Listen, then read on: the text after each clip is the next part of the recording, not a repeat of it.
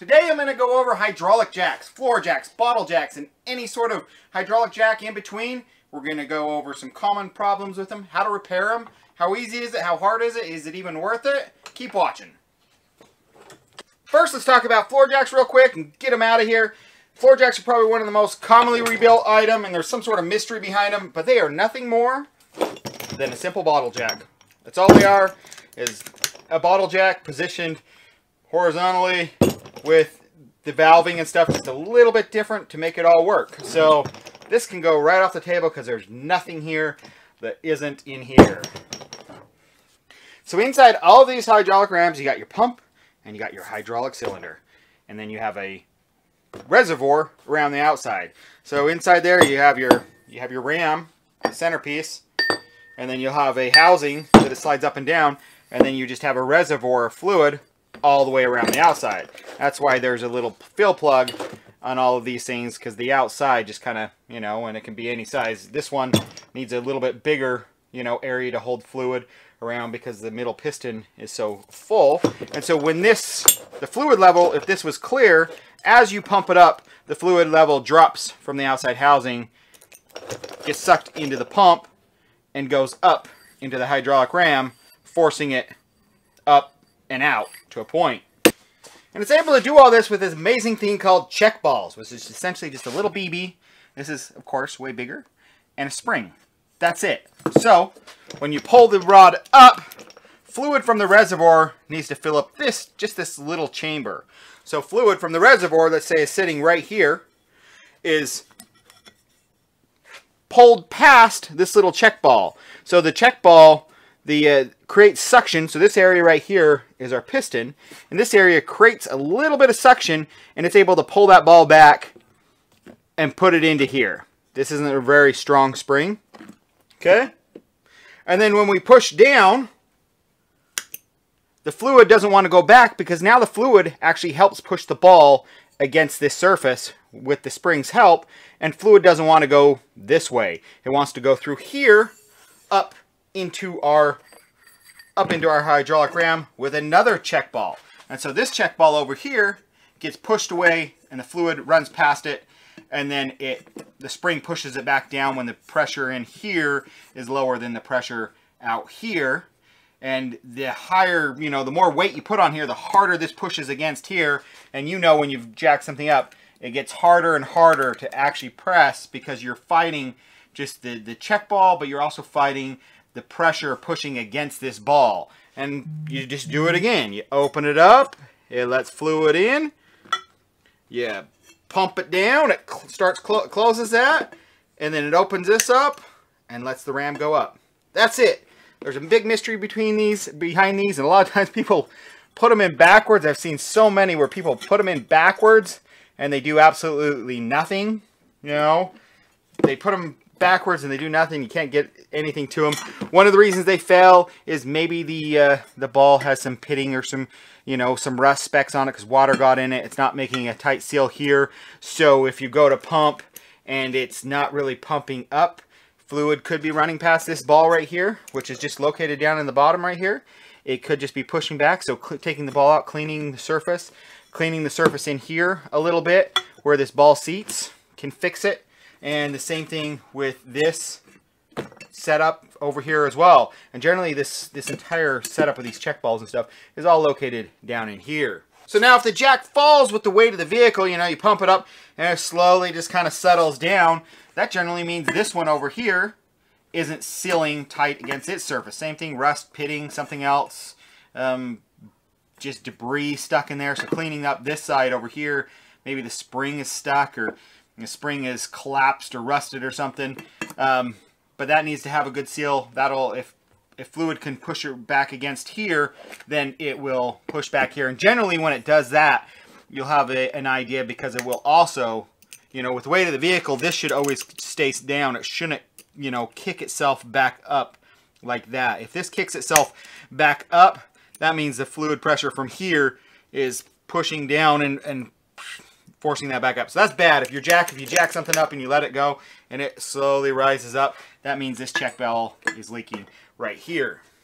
Now all the release does is it just opens the main chamber with the hydraulic piston moving up and down, all it does is open that up to the reservoir. So it just opens up a passage between the reservoir and the center piston. That's it. So you unscrew that and it just opens it up. And generally, there's two different types. There's types where it's just a fine needle, but it seems like that requires more machining. So most places just do. There's just a little, again, it's just a ball. There's no spring or anything attached. It's just a ball that the screw pushes on and pushes against a seal to help, you know, just not allow the fluid to release from that area and back into the reservoir area.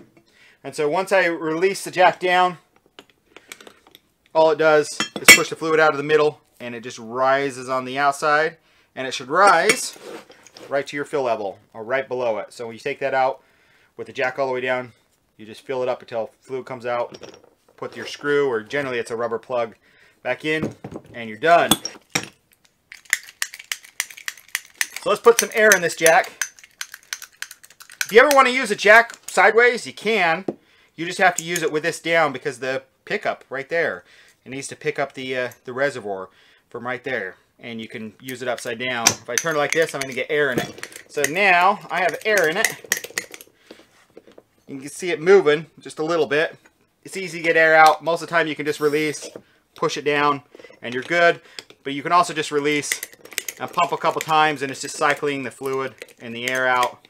Turn it back on, and we're good. Air is out of the system. It's completely bled out. Easy enough. So I told you I'd show you how to rebuild one. This one's actually out of a pallet jack. It looks a little bit different, but it's exactly the same thing. It just, you have your ram that goes up and down. It's just extended for extra, because it needs to go extra far. You have your little piston that you push up and down to make this go up and down. You do it all manually. You have your little release. Everything is there. The thing is that you'll run into when you're if you decide to rebuild one of these things, like a bottle jack or something else, it's actually finding parts. And sometimes even floor jacks, they're not the easiest to find. But when you do, you'll find it's just a bunch of little seals, and there's some check balls, and you know, we got some copper washers, a spring, and there's really nothing to it. And hopefully if you find it, they'll give you one of these as a parts breakdown. Because what I find in most of the jacks that I rebuild is a lot of times people have put stuff in backwards because they've been, you know, especially the check balls. I don't know why people always put check balls in backwards, but they're almost always backwards. And so it's good to have a breakdown to see exactly what you're doing. But I'm going to go over this. All the principles are exactly the same as a bottle jack. It's just scaled up so you can see everything a little bit better, and you can actually find parts, because you're not going to be able to find parts for this.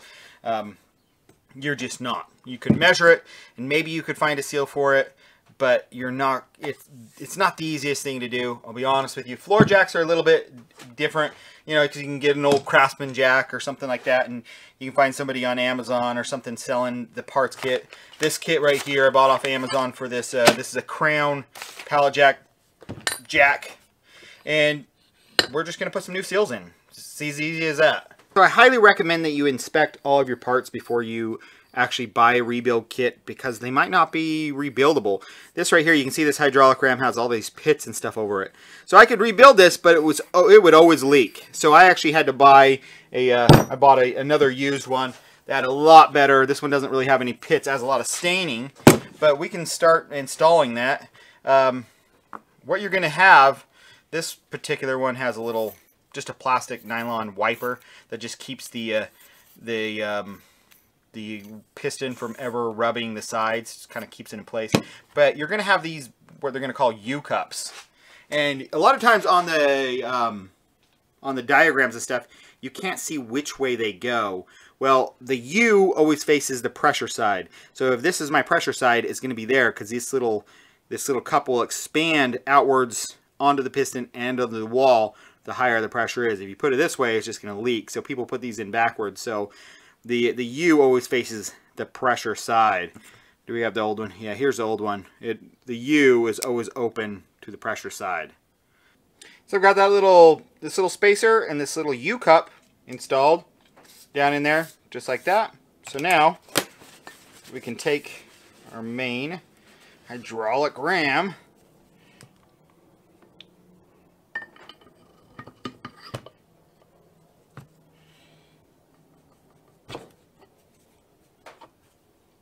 That's a nice tight fit. That's what it should be. And then at the top, what you'll have on most hydraulic rams is you're just going to have a little seal. Same thing you'd have like on an axle. It's a double lip seal, and it prevents stuff from going in and out. But mainly it just kind of is a wiper. It just wipes junk off. This particular one, I do have a snap ring. So we'll just throw a snap ring in real fast.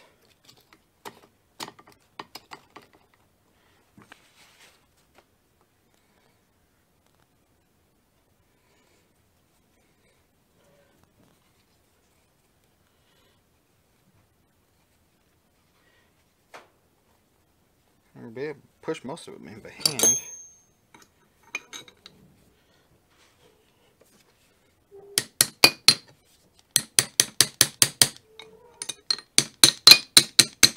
Now we'll go along to the piston side, actually the pump side. So on this particular jack, this right here is this rod right here, and this right here is this little housing. And so you notice there's no seals on here at all, because the seal's actually down in there. And what they're going to use is one of these U-cup seals, and it's actually pushed down and inside there. So you got to get it out. And so you just find the little groove. The old one's easy to get out. And we're just going to pull it out. There you go. That's our old duty U-cup. And we can install our new one. They do sell a special little tool that's like 3 of these little bars that actually, they fold it into like an M. And those do make it easier. We could probably make something up, but you can, if you're just doing one or so of these, you can fiddle around with it and get it in.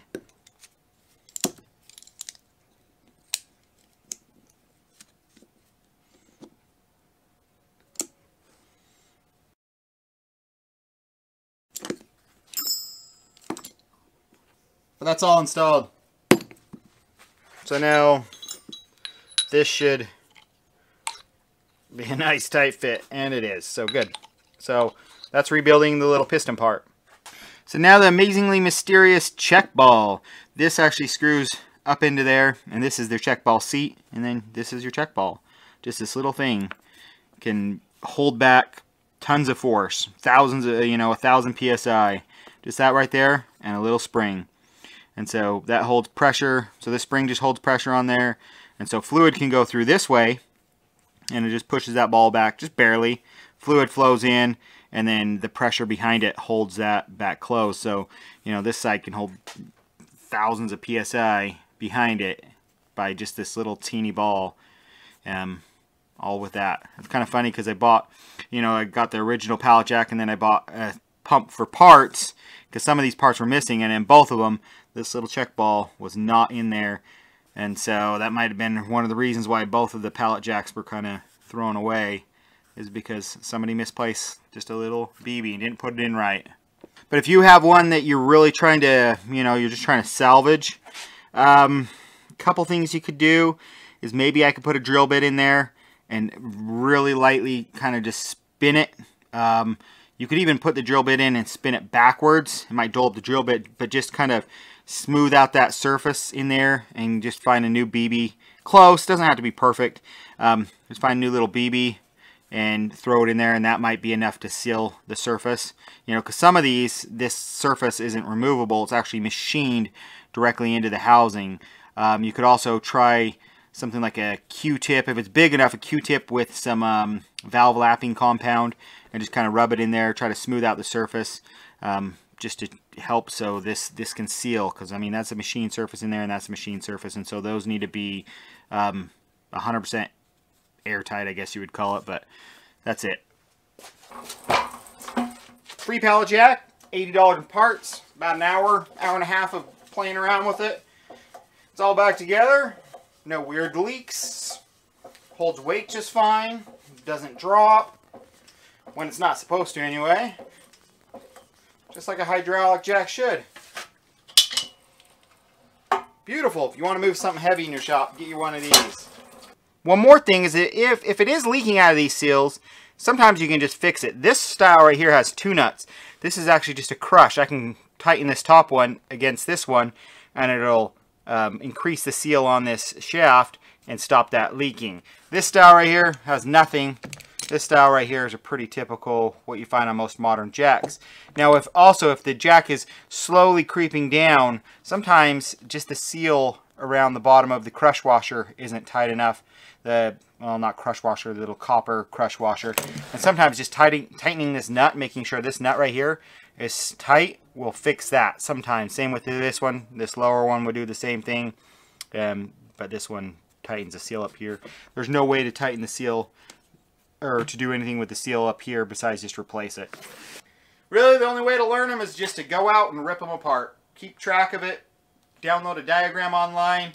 You can see all the parts. They're not that complicated. It's nice, it's small, it's compact. It's not a hard thing to work on. Thanks for watching, guys. See you soon. Bye.